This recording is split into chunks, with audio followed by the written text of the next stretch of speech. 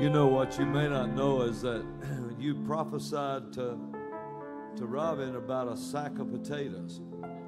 First thing that hit my mind when you said that last night, she had just bought a sack of sweet potatoes and set them up on the counter before we walked out the door. And so that's the first thing I saw in my mind. And they were sweet potatoes. Wow. So it's going to turn out sweet, this whole thing. May all our potatoes be sweet.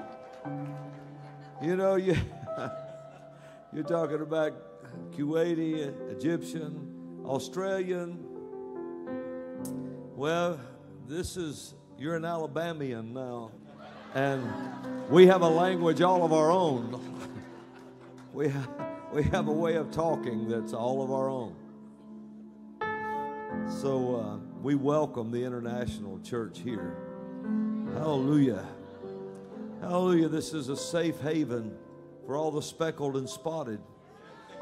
All the speckled and spotted folk from all over are welcome here. All the speckled and spotted watching by camera is welcome here. Because the strength is in the speckled and the spotted. Hallelujah. This is a safe haven for the Jews. It's a safe haven for them. They're all welcome here. Welcome here, Church International. Hallelujah. It's the time of the Jesus Revolution. All the pink, purple, haired, nose, tongue, ear pierced, cowboy hats, makes no difference. Hallelujah. You're welcome here. Amen. Amen. You come in one way, but you may have all this kind of junk in your thinking and your mind. I'm not talking about your looks. I'm talking about what's in your heart. Right. Who am I to speak of looks? But my point being is this: the speckled and spotted of Jacob. You've lived every kind of life. You know everything around you, and God can use everything that you bring. Don't think that you're disposable, because you're not. Hallelujah. I had a friend of mine one time who was an evangelist. He was an evangelist that nobody would let him preach in their church, hardly at all, because he might cuss while he preached. But he used to be a pickup man for the mafia. And he shot people's earlobes off for a living. Tie them to a chair, shoot their earlobes off to collect the money they owed the family. And so when he got saved, he was forgiven much. So he loved extremely much. Hallelujah. And you know, God loves hippies like me. He does. And so I remember there was an incident he was talking about one day. It was down in Mexico. And some of the 1%er bike clubs were down there. And they pulled up on this old street, this string of them. So he just walked out in the middle of the street and he looked at them. And when they stopped at the stop sign, he just straddled the front fender of the leader, took hold of his handlebars. He said, "You the head hog at the trough?" The guy just looked at him like, "Why aren't you dead?" But he had no fear, and he was just the person to reach that person. Let me tell you how people are hurting and they want help. There was a man used to work with us in ministry years ago, back when people stayed away by the thousands. You know, people didn't know us, know anything about us, but we were still ministering back then. And if I had to and had a garbage can and would have threw my Bible on top of it, I would have done it and preached. Makes no difference. Your call is your call, no matter where you go. And we had this, we went to this behavioral health center, and we were ministering, and Robin and I would minister in song. It was just the two of us, but I think then we had another couple singing with us, and we would do dramas, take youth and do dramas. And then we gave an altar call. And at this behavioral health center, we're talking about kids that had probably done everything short of murder. And probably that if anyone knew it. And so when we gave the altar call, they started giving their heart to Jesus. Well, they started crawling across the ground coming to the altar. They were so grateful to know Jesus. They were just crawling across the grass. 16 got saved the first time we were ever there, and 4 staff members. Well, they came to us after that and said, would you put, so we've got great programs here. This was a Rhema graduate that was there. It was over the whole behavioral health center. He said, you know, we've got great programs here, but we have no power in here. And nobody knows what to do when a devil manifests or something. They don't know what to do. Said, but I saw power today. Would you consider coming in? We went in, and I think it was like 4 years we established 4 units in a behavioral health care center of different age groups and put teachers in those units, teaching the gospel. Well, one of the young men that worked with us that was over the teens down there, he was so full of the Word, so full of the power of God. He came back in. There used to be a restaurant around here called Shoney's. And he came in one night, late one night. I don't know if he came from the center or not, but he walked in, and there was a satanic priest would come in there at night. And when he sat down, everybody on this side of the room got up and moved to this side of the room and left him alone over here. Well, Brian, he comes in, and he's the one that used to tell people how to talk country. They'd say, how do y'all talk country? He said, you got to emphasize the vowels. If you'll just emphasize the vowels, you'll arrive at Alabama talk. So he walks in, and there he was over there in his long black robe and his big pentagram, eating by himself, enjoying that he had this power over everybody. They were moved to the other side. Brian noticed, he just picked up his plate and walked over there and sat down right beside him and pulled a chair out and sat down and just looked at him. The guy looked at him. He said, aren't you afraid of me? He said, no. He said, why not? He said, because what you believe is inferior to what I believe. And he had the man's attention. And he said and ministered to him the rest of that night. And the guy was really interested in his God, because his God had already outdone him, because he couldn't make him afraid. So people are out there hurting in all walks of life. Satanic priests that don't want to be satanic priests no more. I remember one of the head warlocks in California. Some of you may remember Jeff Fenholt. He used to sing with Black Sabbath. I think Whitesnake was his band, if I remember that right. Jeff could sing, man. Oh my goodness. He's in heaven now, but he could sing. And when he got saved, he met this warlock. And Jeff was just as real as rain. And so the guy finally looked at him and said this to him. He said, all I want is the truth. He said, if the truth is me getting down on my knees and drinking water like a dog out of a bucket, then that's what I'll do. I just want the truth. He didn't know what the truth was.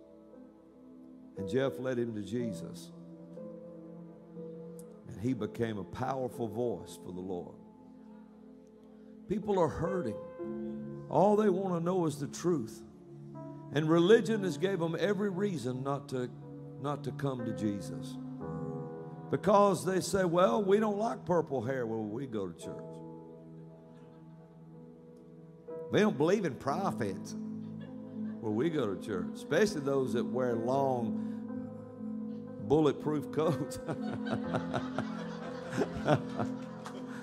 Somebody accused me of that, you know. Man, if a coat this size was bulletproof, I'd walk like down under. I mean, it'd pull me down. It'd be too heavy. But if you'll just share what you know, listen, God is. Let me tell you something. I was telling Mina and Yvonne last night. I think we were talking last night, and I said this to you. The Lord asked me one time, and this gets a lot of stares, and this will get a lot of attention, what I'm about to say. But the Lord told me one time, He said, I'm not nearly put out with things as you are. Well, that caught me off flat-footed, you know, as we say. And He said, I said, yeah. He said, yeah, I'm not nearly put out with things like you are. He said, what's the vilest word you can think of? I said, well, Lord, you know what it is. I don't like for anybody to use your name in vain. I've never liked that. He said, yeah, it bothers me too. He said, but it bothers you for a different reason than it bothers me. He said, it bothers you because you think somebody's cussing your mama. You think they're cussing me like they would your mama. You just insulted. See? He said, but it bothers me because it's a lie. He said, I don't damn anybody. So I'm bothered by something for a whole different reason than he is.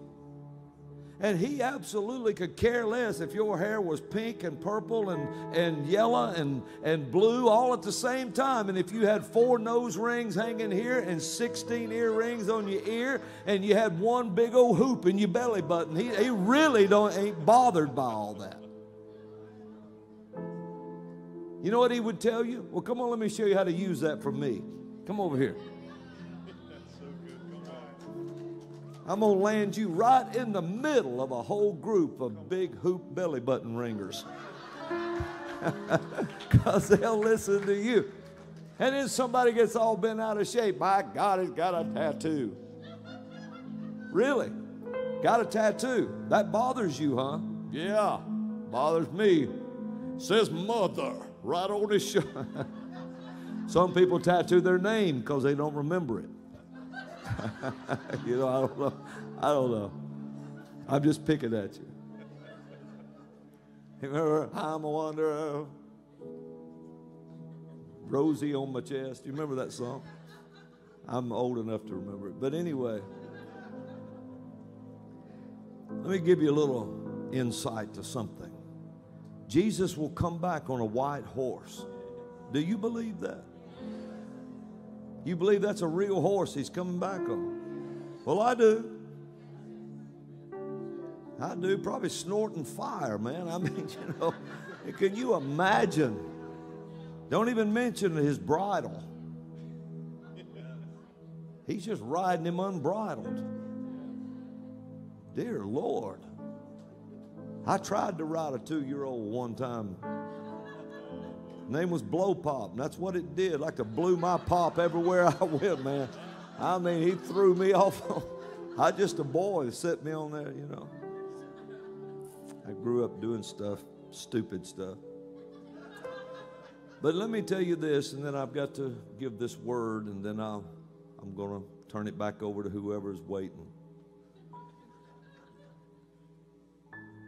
Jesus is going to return one day on that horse. And I'm going to be on one behind him. You didn't say amen so quick, but I will be. I'll be like Dwight Thompson. You know, he said Jesus is going to come back on that white horse. And Dwight said, I can ride. Well, I can too. said, I can ride. He said, I'm going to be on a horse with him, and I'm going to get up so close to him, so close to him, so close to him. Jesus is going to look back and say, Robin, get on your own horse. Because I want to be right up there looking. But there's something that's going to shock the religious world to the point it'll just knock them straight back. It says he has a name written on his thigh. Says King of Kings and Lord of Lords, tattooed on his thigh. Now wait a minute. That ain't, everybody say, haw, haw, haw. Tattoo on the thigh. Yeah, but that ain't the biggie. You never even thought about his thighs exposed to the point you can see it. Oh, that just wrecks it all right there. How do you think you're seeing it? And then you're going to look up at him and say, pull your robe to. When you do, them blazing eyes will just do like this. Never mind, because he ain't nearly put out with some things as you are. Oh, that'll draw fire. Seem like hello from me does. But I want you to know that he's wanting you to come like you are. He wants you to be you, serving him. That's what he wants. And if there's baggage in your life, I can just assure you it ain't got nothing to do with your looks. Hallelujah.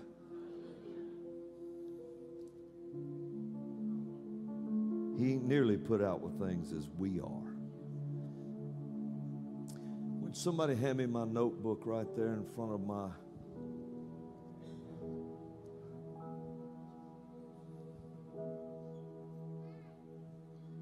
Thank you, honey.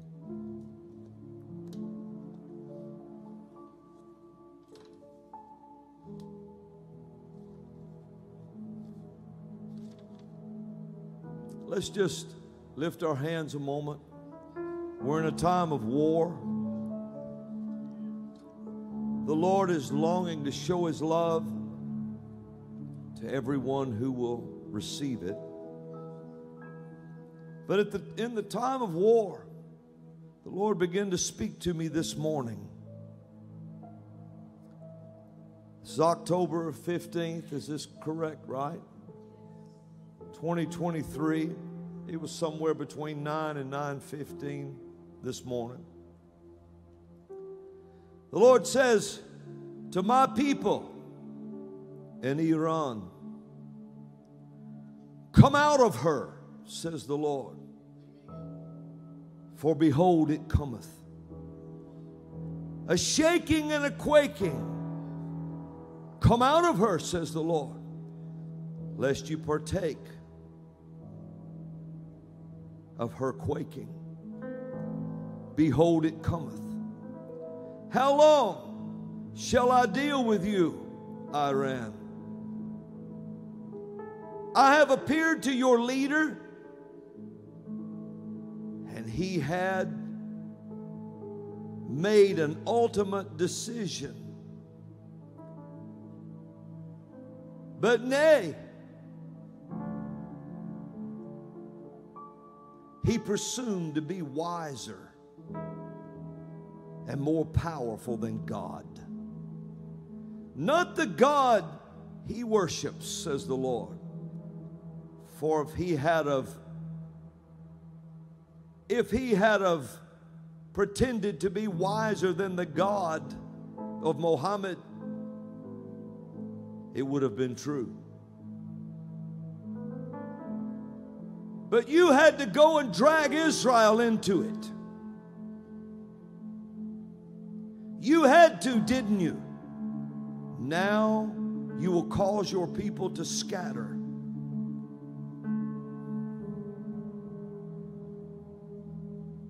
And you will cause them harm. Hear what I say, says the Lord. Repent so that it will be less severe than it is. For the decision of Nineveh is upon the nations. Choose wisely. For Israel is not forsaken nor forgotten. For they will not be as in Babylonian captivity again.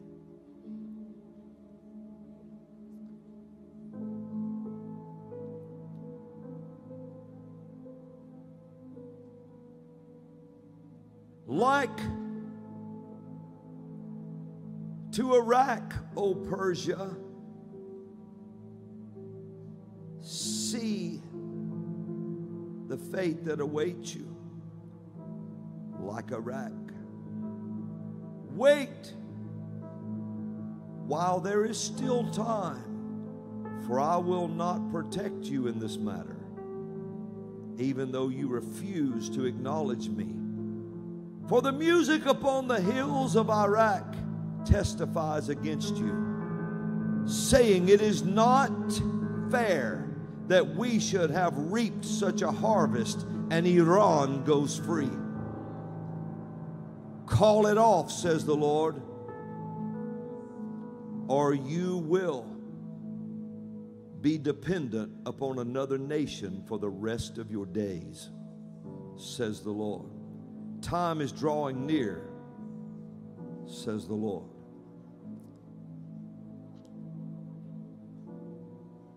Time is drawing near, says the Lord, that this war will end, and a lot will be determined by what side you found yourself on, whether this be a nation or an individual.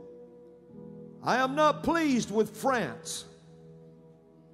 Change your strategy, says the Lord. And to all the nations, if you do not quit participating in this farce with the Ukraine, you will find yourself on the wrong side.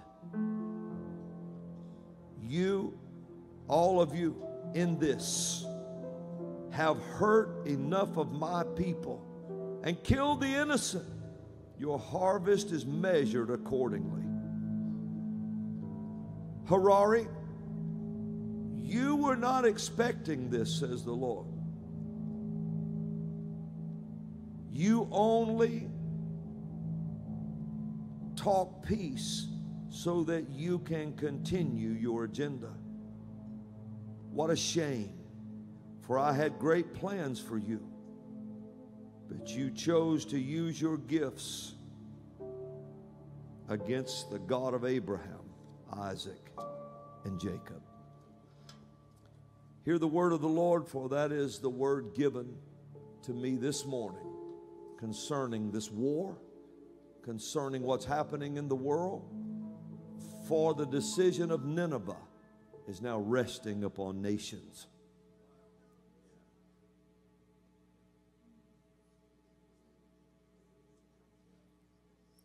Even so, good is the word of the Lord. We esteem the word of the Lord. Hallelujah.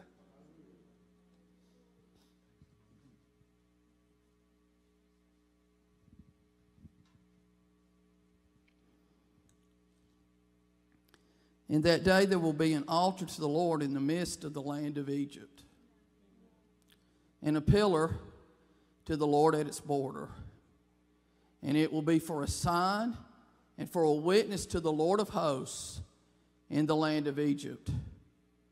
For they will cry to the Lord because of the oppressors, and he will send them a Savior and a mighty one, and he will deliver them. Then the Lord will be known to Egypt, and the Egyptians will know the Lord in that day, and will make sacrifice and offering. Yes, they will make a vow to the Lord and perform it. And the Lord will strike Egypt. He will strike it and heal it, for they will return to the Lord. He will be entreated by them and heal them.